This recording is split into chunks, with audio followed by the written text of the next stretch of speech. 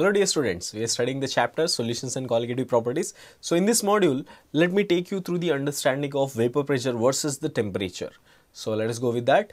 Now we'll see the distribution of molecular speeds in liquid. As I said earlier, it has similarities to that of gases. So let's see that first. Well, liquid also have the random motion like gases, as well as their distribution is similar to that of a velocity distribution of gases. So we have learned that in earlier modules also.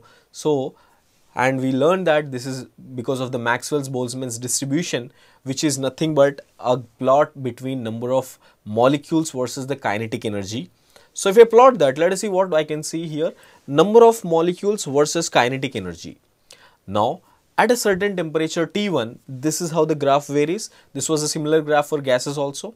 Similarly, if at all I increase the temperature, let me take it to T2 temperature, then the graph will vary in this way. That is, it will slowly, the peak will start coming down and it will start becoming more uniform.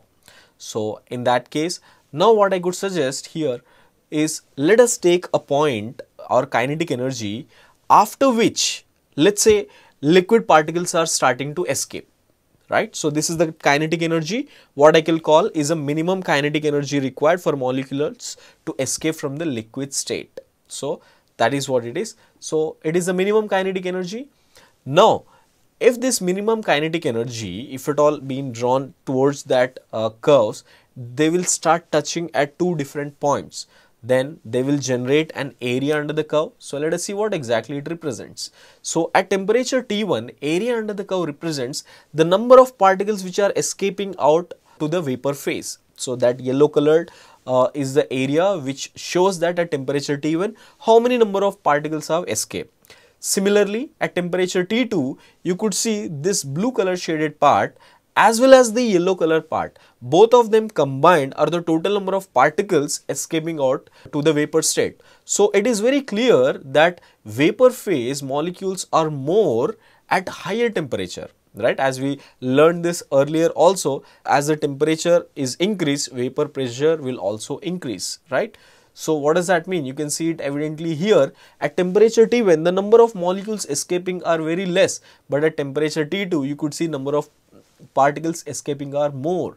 So therefore, what I could conclude here is low temperature is equivalent to say that it is less likely to vaporize. That means it is low vapor pressure, while high temperature, it is equivalent to say more likely to vaporize, therefore it is at high vapor pressure. So you can now relate how vapor pressure and temperature are correlated to each other, right?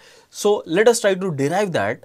Now we know that vapor pressure will only be defined when vapor liquid equilibrium is existing. So therefore, let me consider that liquid vapor equilibrium is there, where K1 is the equilibrium constant and P1 is the vapor pressure.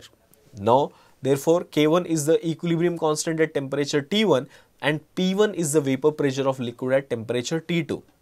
Now what I can say, according to Van 't Hoff's equation, we can always relate that as log of K2 by K1 is equal to delta H vaporization by 2.303 R into 1 by T1 minus 1 by T2. This is the Van 't Hoff's equation, where delta H vaporization is the enthalpy of vaporization, right?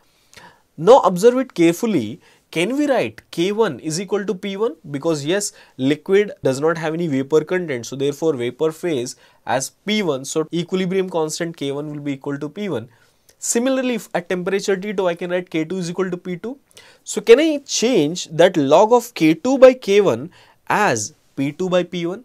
So in that case, this Van 't Hoff's equation will be converted to Clausius-Clapeyron's equation.